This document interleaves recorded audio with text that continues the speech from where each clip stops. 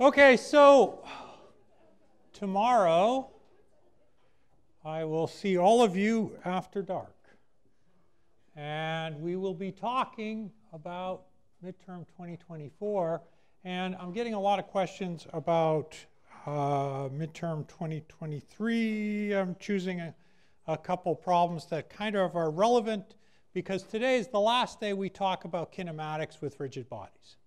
Tomorrow I will be starting the kinetics, and we will do, I think it's about 10, 12 lectures, and then we finally wrap up with vibration. So again, we're doing the same thing as what we've done before, but now we're dealing with geometries.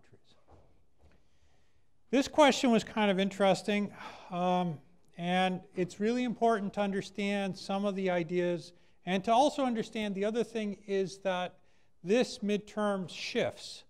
And so we are able to cover different material at different times of the year, and that different material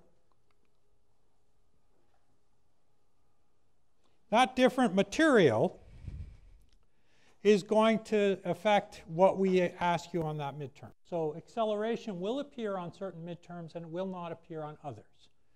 So here we had a triangular plate attached to two supports.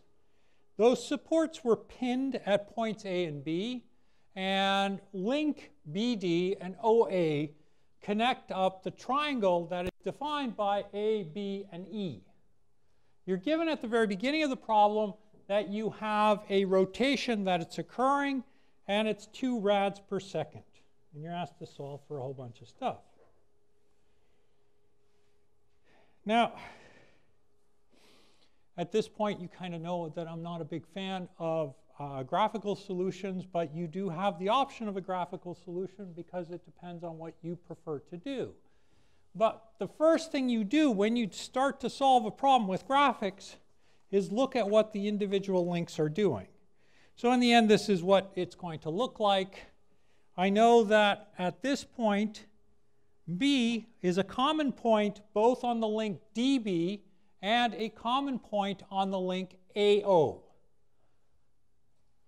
Okay, or A is a common point on the link OA and ABE, and B is a common point on link DB and BEC, or ABEA.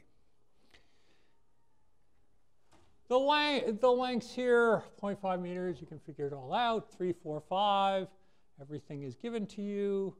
Okay, let's go.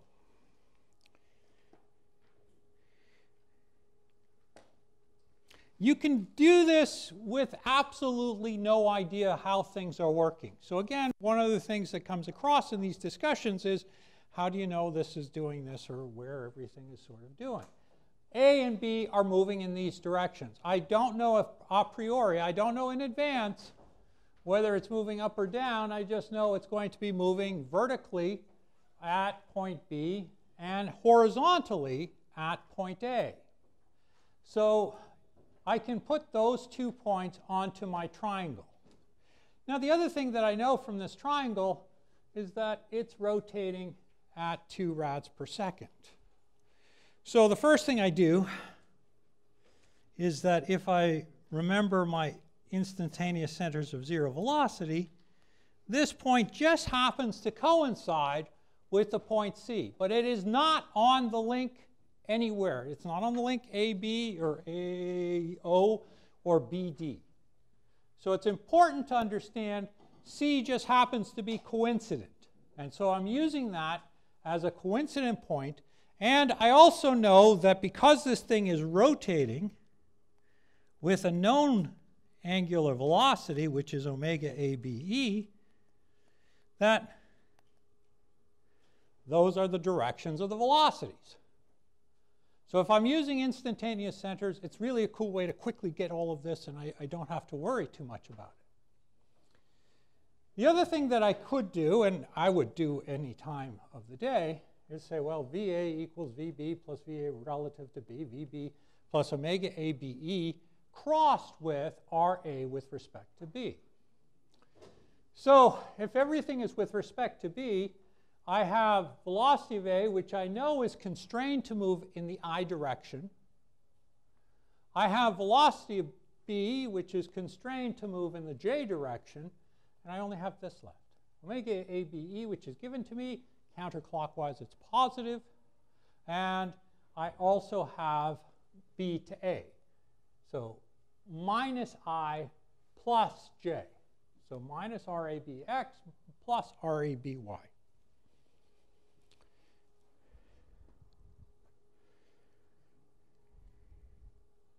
So again, lots of different ways of doing things. We're not testing you on instantaneous centers. However, you can use them. You should use them if they help you. So something simple like a motion where you have two things that are perpendicular to each other and you can see it, and it's an easy geometry, go ahead. So C could get this ICV. Okay, anyways, that was a quick one to sort of solve it really easily. But then the question came up, well, if I know the angular velocity already for point B, don't I know the angular velocity for point B everywhere? Well, it only applies to the particular rigid body that I'm looking at. And so I know velocity of B and velocity of A, I know the linear velocities. The linear velocities at the points of interest are the ones that are on the triangle. So I know VA and I know VB, and I know the distances. DB is 0.5 meters away from its center of rotation, and A is 0.6 meters away from its center of rotation.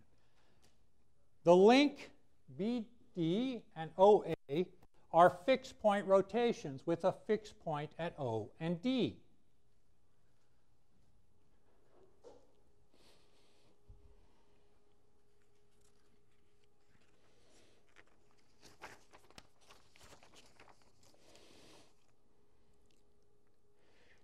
But why bother?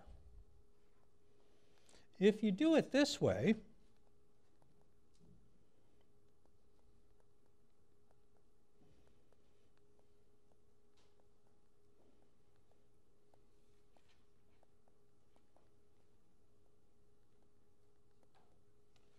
you already can calculate everything that you need for your terms. So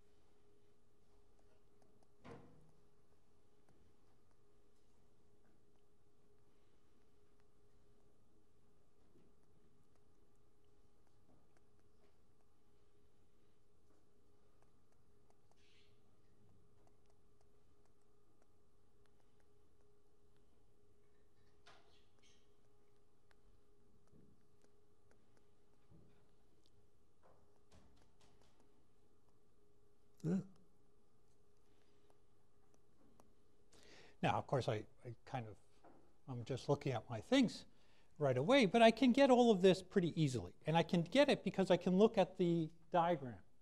So if I look at omega BD, I know that it's going to be omega BD crossed with its distance to the fixed point rotation.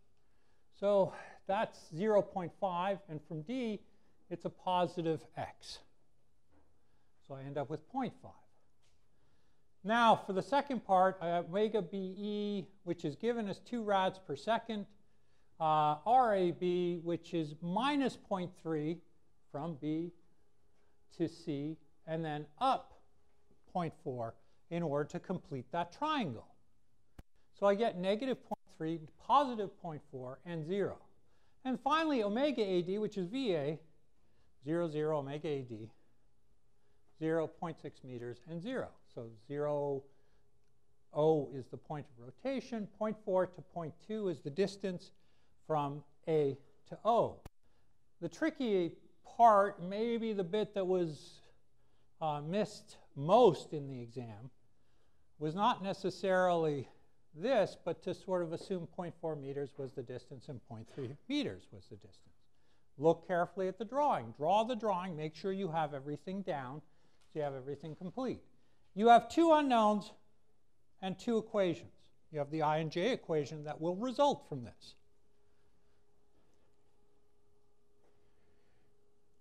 And you end up with omega BD, 1.2 K rads per second, omega AO, 1.33 K rads per second. And you should be pretty confident in that, because if I go back to this drawing and I say, that tells me that I have a counterclockwise rotation here and a counterclockwise rotation here. That makes sense. That's what I expect. And so going back to the drawing is a second step. Don't do the math and assume you got all the terms right, because you probably won't. On your first go, you always make a mistake. And the mistake that typically happens is here, on these terms. The other mistake is to multiply and not do cross multiplication. So be very careful as you're going through these problems that you are confident as to what you're solving and how you're solving. Any questions on this?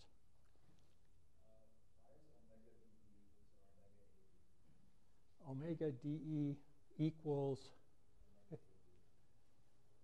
D. I can't hear you. Please speak up.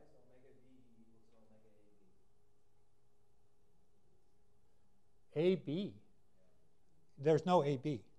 ABE. Omega ABE is the angular rotation of the triangular element. The link at the end, BD, has an angular rotation or speed of 1.2 rads per second. AO has an angular speed of 1.33 rads per second. Nothing equals anything else. But when you look at a rigid body, ABE, any point on that rigid body has the same angular velocity, which is why I can do the little game I did with instantaneous centers back here. Because that has nothing to do with, oh God, I can't remember, OA and DB. This is only for that. It's an arbitrary, non-physical point that happens to coincide with C. You'll see a lot of problems where you have a corner, and a corner that just happens to be really good at describing where the rotation's occurring. So most typical case is something like this, where you have something going down,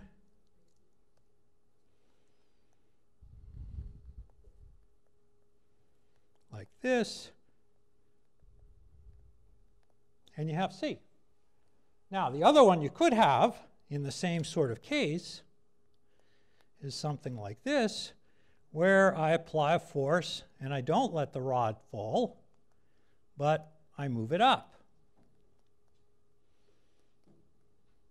And again, C's over there. So as you're looking at these problems, as you're solving these problems, this is, again, just the standard. There are tools or techniques you can use in these problems, but you have to be aware of drawing out what you have.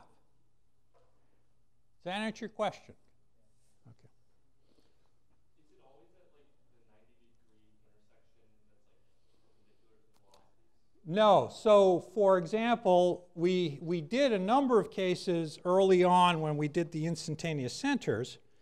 But say, for example, I have an object with a rigid body that's doing something like this. I have a velocity in an arbitrary point in space. And I have this, for example. So that's one rigid body. That's A. That's B.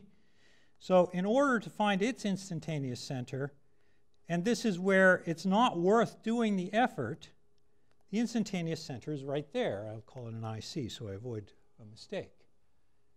But the entire object is now rotating about that point at that instant. And that omega is true no matter how I reset the problem. So if I then calculate velocity of A with velocity B, I should get the same omega that I just calculate, or well, I sort of visualize there. Professor, when we found the velocity for point B, for our R, we use OB, but what if we use AB instead of OB? AB instead of, oh, so you can do whatever you want to. So for example, here, I actually did that. So if I'm looking at AB, or sorry, I'm looking at velocity A, I've got velocity B, I know omega of ABE. In this problem, I took advantage of one thing. I knew that point B is rotating about D, point A is rotating about A, and so when I wrote it, I did not write it as V sub B and V sub A. I wrote it as omega BD crossed with DB, omega AB, AD, oh, AO, that's an AO, crossed with OA. And I used that information because you always look for something simple. You don't try and describe things in terms of general plane motion. You describe things in terms of fixed point rotation, and from there, extract out the point that you're interested in. So the point has to be fixed? It can't move? Yeah, you can do it with translation. Remember that we've already done, so I did a case last week. Oh, week 8, week 7. Rolling without slip, sliding rod, sliding in rotation. I gotta remember. Oh, this one. This one I did.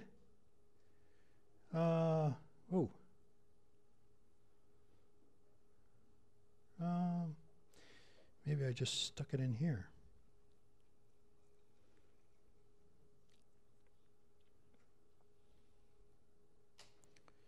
Duck. Yeah, this one. This is a good one. So here, point A is a fixed point rotation. Point B is what I'm interested in, find VC. And I know C is constrained to move in the I direction. I don't know anything about C other than the fact that it is not rotating and it's translating in I. I don't even know what direction at the beginning of the problem. I kind of could guess, but it's not worthwhile. So I took VC equals VB plus VC relative to B. And I think I'm going to focus on this part here. Same thing. VC I already know because I already have, VC I already know because I know it's constrained to move in I. VB I know because it's rotating about point A. So A cos theta, A sine theta. I don't know omega BC and I don't know VC. I don't know the magnitude. I know the directions. So knowing directions in a translating problem allows me to set up that solution. And I'm doing this on one rigid body, the link BC. But I'm using the fact that a pinpoint translates or gives me a translation velocity, a linear velocity at that same point. So velocity C is the same on both. Velocity B is the same on both. But velocity B is a lot easier to calculate on the link AB. And velocity C, I can do whatever I want. But basically, I know that it's translating. I don't want to try and describe it in terms of the link BC. And then the final bit, my unknown with omega BC, I already know it's in K.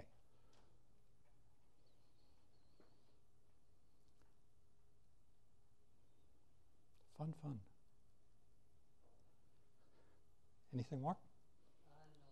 No. Okay, so one of the things that comes across, I hope is coming across, is that you have a lot of different choices, but this is the way to solve all of them. If you've got a velocity problem, I'd solve it as a vector and make sure that I drew out every part of that diagram. Once you draw it out, and you can do minus and plus, things become a lot easier, and it's a lot more tenable. These problems are very confusing because if you look at this motion right here, good luck. You can't intuit it. I can't intuit it. It may sort of, you know, it may be at a point where it's going to move to the right, maybe at a point it moves to the left. I don't know at the very beginning. But I know that the geometry is constraining it.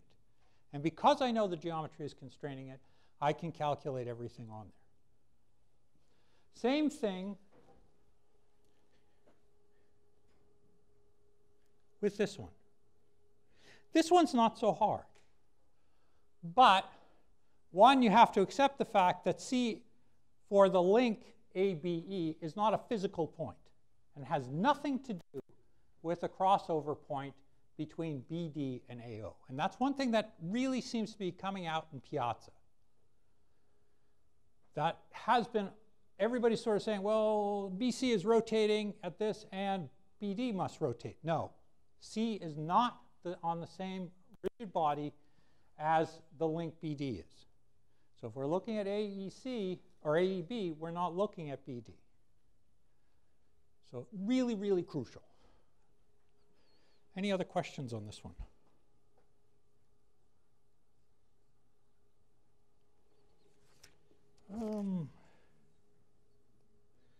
Let's look at another one of these. I keep getting questions on these on Piazza. I think it's worth sort of looking at them again. And this one was kind of interesting because it's a standard problem. Go ahead. Yeah.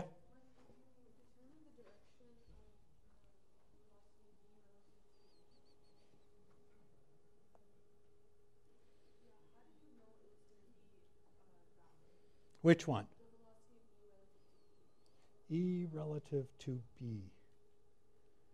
Oh, I know ABE, omega ABE. That's given to me in the problem. It's given as positive 2 rads per second. So if I know that, I know it's counterclockwise. If I know it's counterclockwise, then all I have to do is to do the cross multiplication of omega, which I'm given. That's a given value. Cross with the distance RAB with A with respect to B. So that's minus X plus Y. Oh, for the point E, then once I do this, I do exactly the same thing. Velocity of E is equal to the velocity of B plus omega ABE cross with RE with respect to B. And it's a good exercise. I do it in the video. I'm not doing it here because I'm just lazy. But REB is just going to be positive X, positive Y. Because to go to point E here, that's my triangle.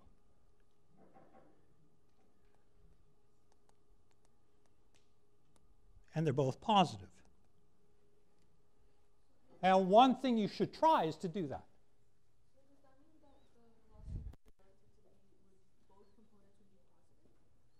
Not necessarily, because in the cross multiplication, what will happen? You'll end up with a negative term. Yeah. And the other way you can do it, which is not worthwhile, this is not worthwhile doing at all, other than the fact that you can sort of visualize it. Once I know what the instantaneous center is, I know what the whole body is rotating about. And so if I do that, and I have what's the directions? Up, down, then it has to go up and to the right or left. So that's my direction for velocity E. So I can visualize it right away. I will not calculate it. I will not do the geometry because it drives me crazy to do this kind of geometry, and it's too much work for what it is.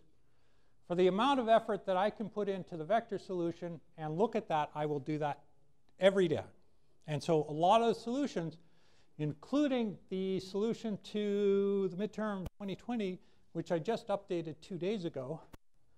I went back and I did it as vectors, not as was recommended originally.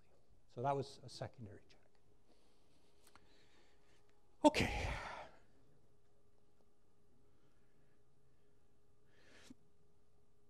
Now this is a standard problem also. And it's interesting for one reason. So I have here two arms. Both arms are vertical. And they are the link DB and OA, 60 millimeters, 240 millimeters. And I have been given plane motion is controlled by a crank OA, link DB for the instant represented. This is 2022, by the way. OA and DB are vertical. OA has a clockwise angular velocity of 3 rads per second and a counterclockwise angular acceleration of 10 rads per second. The velocity of B at this instant, angular velocity, all the rest of the stuff. Okay. So one of the interesting things about this is, again, this is one of those use cases for an instantaneous center. And you use it for one reason, so that you can immediately see a property. You do not use instantaneous center when you have some sort of geometry where you have to figure out an angle that is not 90 degrees. If it's not 90 degrees, you can use laws of sines and cosines and you can do whatever you want to. I don't. I hate it.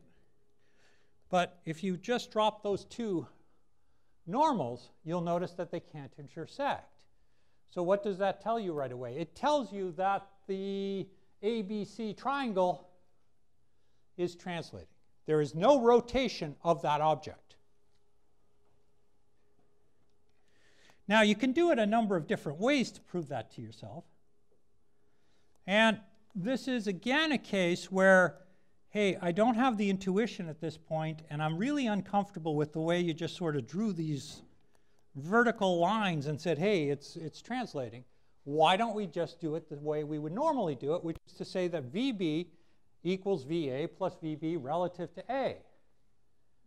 So same thing as before. Two different cases, or same result is going to happen.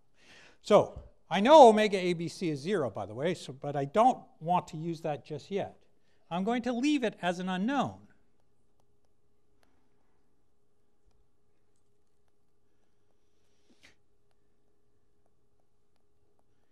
Now I know that I have fixed point rotation at D and O. And if I know I have fixed point rotation at D and O, then the object is sort of going to the right. And, well, I mean, I know it's going to go to the right. If you really want to be careful, I already know what, which link did I know?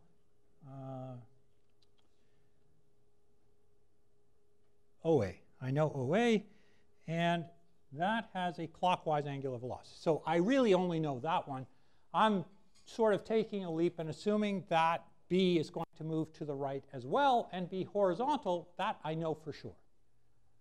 So I can do that. So I have VB equals VAI plus omega ABC, which I know but I don't know, and RBA X, RBAY, and everything's with respect to that. So this is negative, 0, clunk. Everything works out. So the important thing is to know the geometry and to draw everything out so that I have a clear idea of what I'm looking at. So I have all the terms there. I have VA, VB, VA, and I am going to end up out of this with one term in J. So VBI equals VAI minus 180 millimeters when I do the geometry, omega ABCI. And 0 equals minus 240 millimeters, omega ABCJ.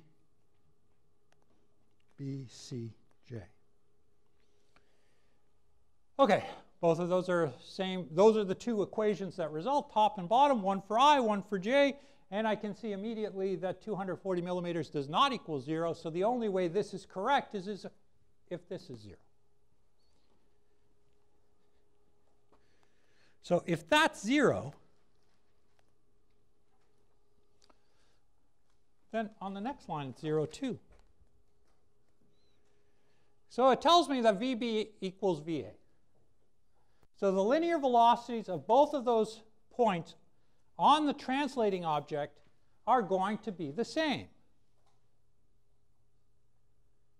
Now, again, no intuition there. That one kind of intuitive. I kind of looked at it. I kind of knew what it was. But omega ABC is 0. After that, I can solve through for everything. And VB equals VA, which equals OA times omega OA, which equals 0.18 meters per second. Now again, I have to be very careful. The velocity of B equals the velocity of A, but that does not mean my angular velocities are the same. They obviously cannot be, because there's a radial dependence on linear velocity. So dB is much longer than AO. And so omega dB is equal to VB divided by dB, which equals 0.75 rads per second. Any questions on this one so far?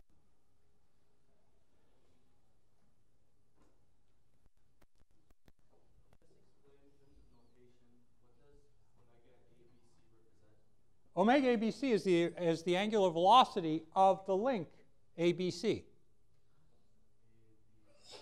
See, it's underneath the box.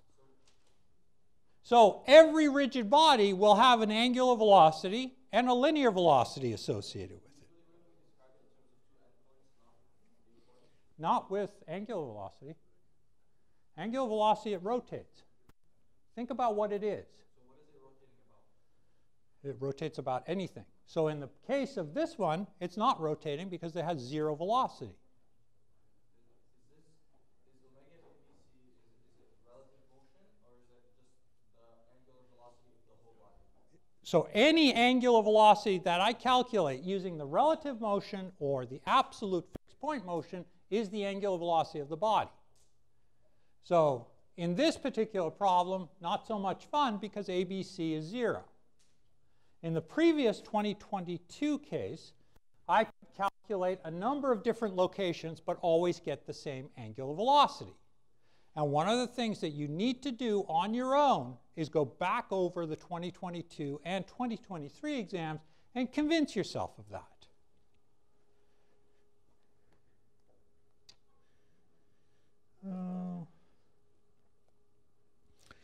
Because I had a number of different ways of solving for omega ADE.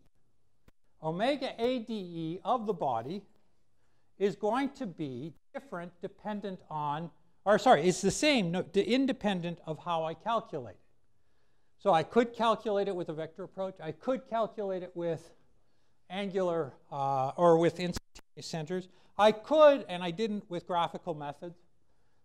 I think I did a graphical method in the slideshow or on the video. All of those will be exactly the same. ABE cannot change. And no matter how I define any point on that body or any arbitrary point, so say I choose a point somewhere else to reference everything to, say the mass center, it will still have an omega ABE that's the same value. That's the one tool that you have that is guaranteed no matter what. Linear velocities, on the other hand, are limited to the point of interest. But linear velocities are the same on every body that is at the same coincident point. So B on one body has the same V sub B as on another. Otherwise, the body would spread apart. So you have to have everything and that consistency in there. Any other questions on that?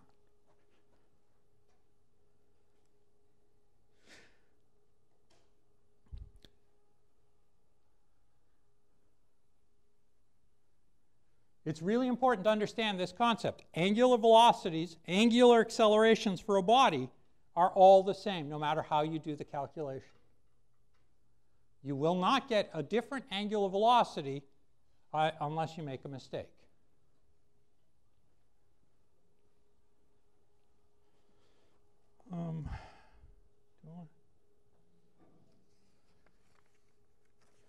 Now again, the other kind of thing that's useful to sort of point out here is that we also kind of looked at different options in terms of, or we have different timings on things. So in the course, for example, we are now covering accelerations. On the exam, we will not cover acceleration because we didn't cover it in time. Last year, we did different timing on everything, different start dates. So accelerations, there are lots of different approaches.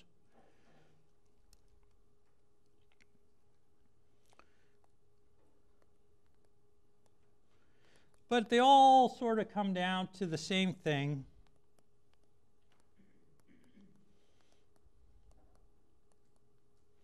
Which is just acceleration B equals acceleration A plus acceleration of B relative to A. And the only problem is that now we deal with rotating systems and we have to solve through for everything. You can do it graphically, don't. It's not worth it. It will drive you crazy. You cannot use an instantaneous center of zero velocity because instantaneous centers of zero velocity don't work with acceleration. So, there we go.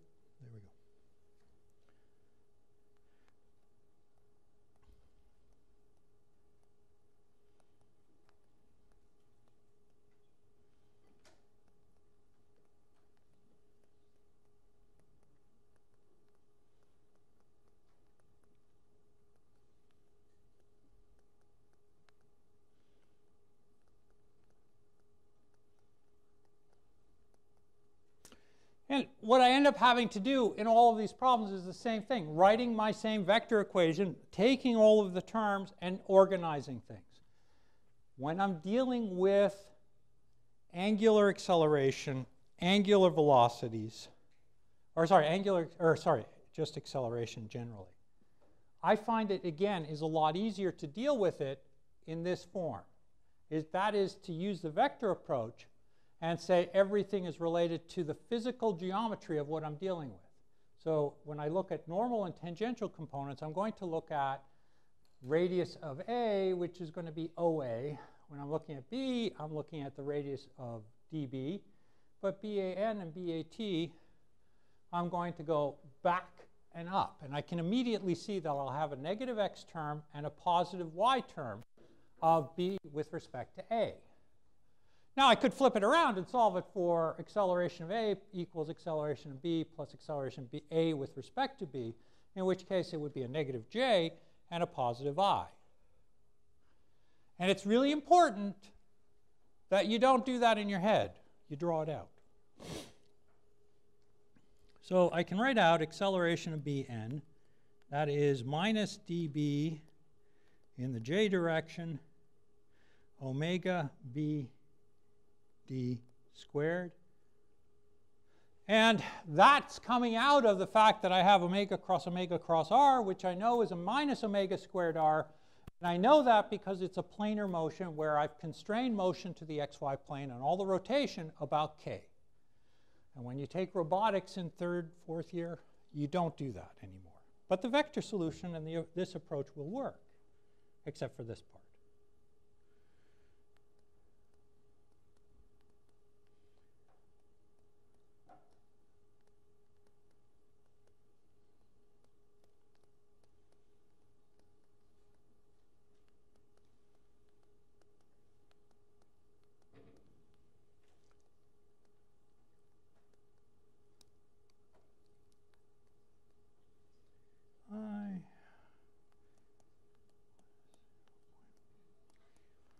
J.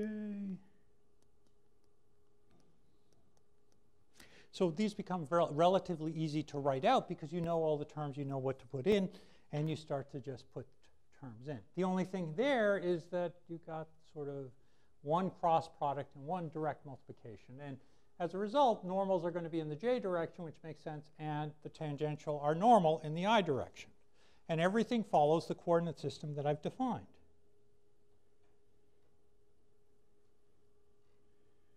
Acceleration A normal is equal to, whoa, okay,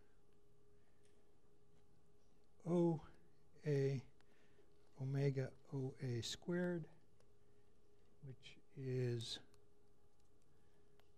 equal to 0, 0, 6, 3 squared minus j minus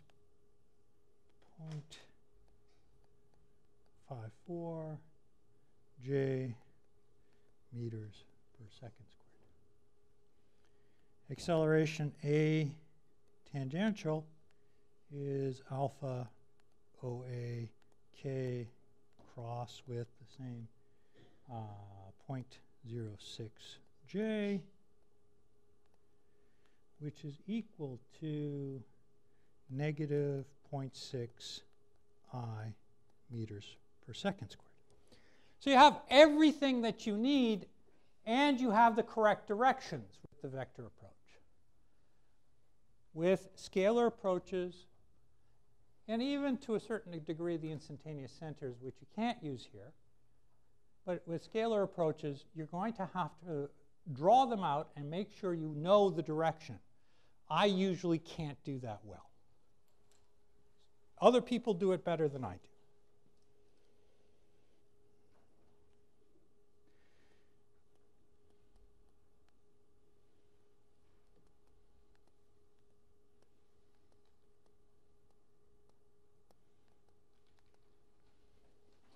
Now, the nice thing is that in this particular case, I know I have translation of the body, and so that results in a 0 of the normal acceleration for B with respect to A. And I have everything I need.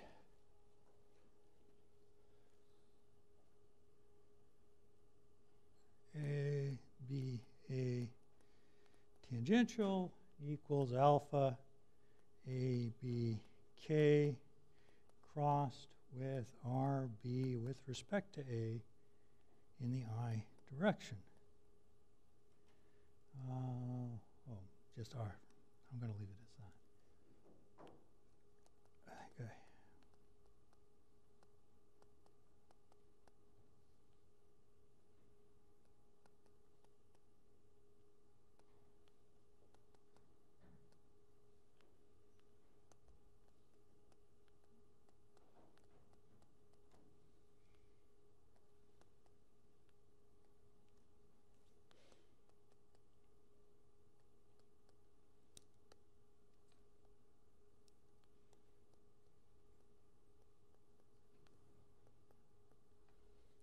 So I can substitute all the terms in. I've got I, J, and I flip the numbers in their order, so Ji, and I end up with, what do we don't know? I think it's just the alphas. Okay, so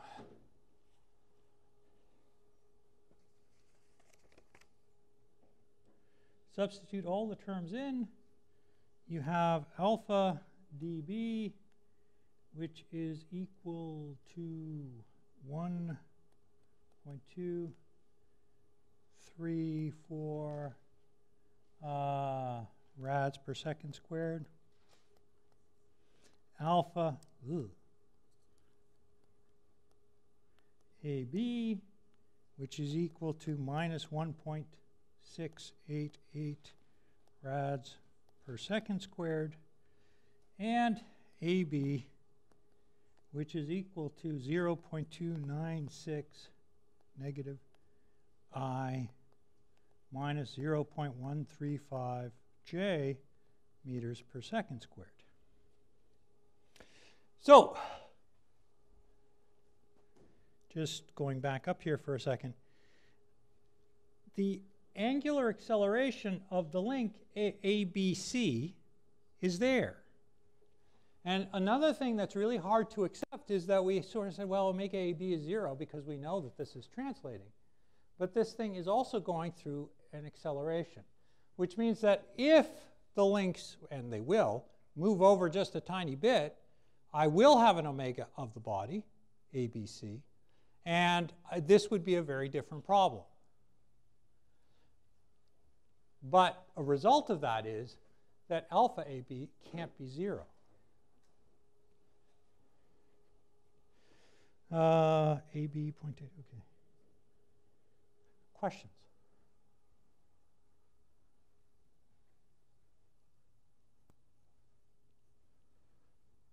It's really important to actually go and draw these diagrams out. Now, to a certain extent, I did badly because I didn't draw out what I was looking at, but if I'm going to do that, A, B, C, A, B, C. I have that. I have everything relative to A.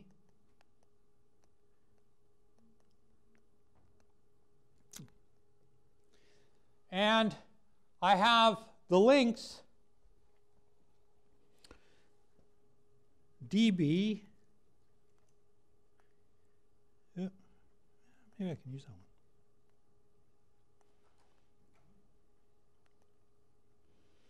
And D with respect to B is RB with respect to D. And the final link is O and A. And that one R O with respect, or A with respect to O. That's another problem I have. Again, both of those will be positive values in my calculations. But if I draw it out, if I show what the coordinate system, which I didn't,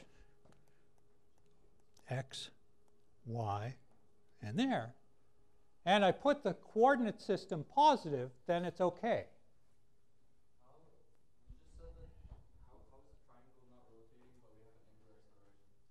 Good. A body, how can a body have an acceleration if it's not moving? So for example, you often have impulses that occur. So if you look at one of the older questions, you had two masses that were connected to a rod. At the instant that you were looking at it, it had a velocity of 0, but a non-zero acceleration. It's the same thing here.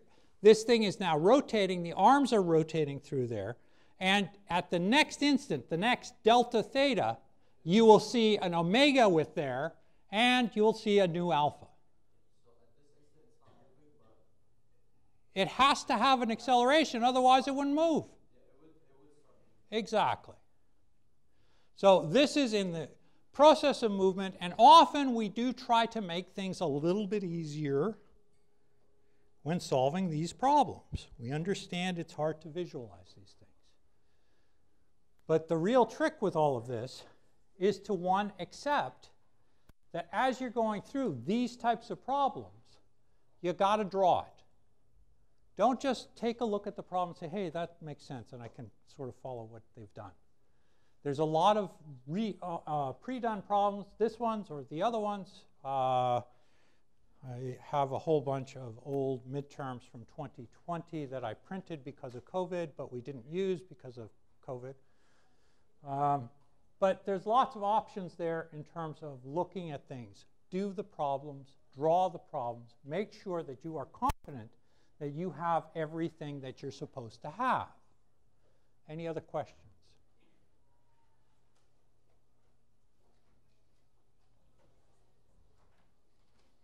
I think there's a rush on this room. Go ahead. If we have a rigid body, its angular momentum will be the same at any point? Its angular velocity will be the same. So the question was, the rigid body, the angular velocity, the angular acceleration will always be the same. I'll see you twice tomorrow. Have a good day.